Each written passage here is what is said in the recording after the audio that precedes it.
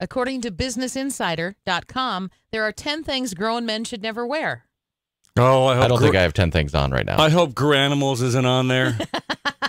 I want to know how many on this list Tough skins are still in your closet. Okay, guys? Okay. All right. Anything with a huge, now be honest. No, I promise. Anything with a huge Abercrombie and Fitch logo on it? No. Oh, look at Lee. He's thinking about it. They say you shouldn't still be dressing like you did in 1998. No, I do not. Okay. I think of Abercrombie and Fitch. I think of like teens. Okay. Same thing with like Aeropostale or right.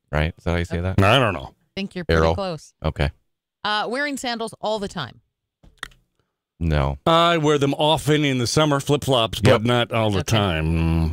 Grown men should not wear fedoras. Only skinny hipsters can pull it off. No fedoras. I'm neither.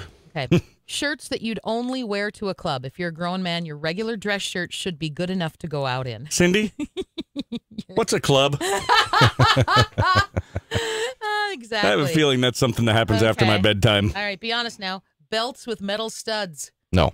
Belts with metal studs. Oh, you mean like spiked? They're for angry teenagers and punk rockers. Yes, they are. Yeah. No, I don't. I've never owned one either. Jeans with tons of embroidery on the back. Yes. Nope. You have that? Yes. Okay. I'd like to. They're too expensive. I don't make the kind of money Lee makes. I think they're kind of cool. I don't have a problem with that.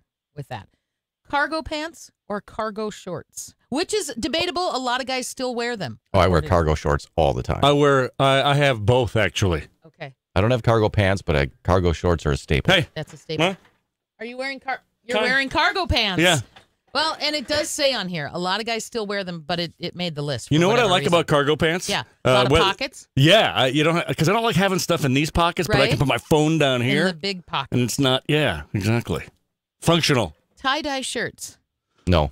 I used to have them. I don't mind tie-dye shirts. I don't either, but I don't have any. If I see a guy wear a tie-dye shirt, I probably think, hey, that's a cool-looking shirt. Mm-hmm. Really wide ties. They haven't been fashionable since the mid-90s. They had a really wide one that's about 4 inches long. Yeah. No. I do not. And finally, number one, anything with flames on it. What? You know what? I do have a. I have. Well, hold on a second now. It's a long sleeve T-shirt, a Harley Davidson shirt that has kind of some flames. I think if it's Harley gear, you're okay. Okay, thanks, Probably. man. Wow. Look at you two sticking up for each other. Yeah, but I can't think of another. Right, that's all I have. I'm okay, unless you're like a Calgary Flames fan or something. Well, then. But Harley stuff would be okay. Anything with flames on it. That was kind of random as far as I'm concerned.